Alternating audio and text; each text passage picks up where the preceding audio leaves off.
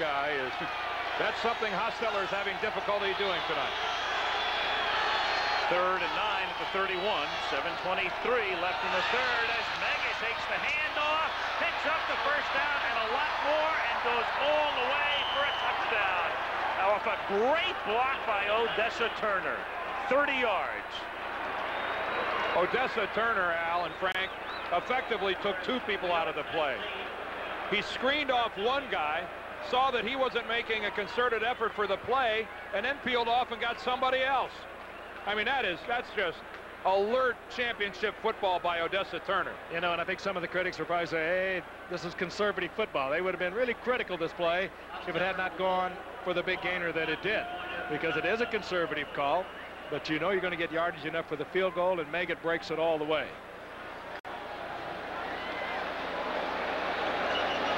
Barr for the point after.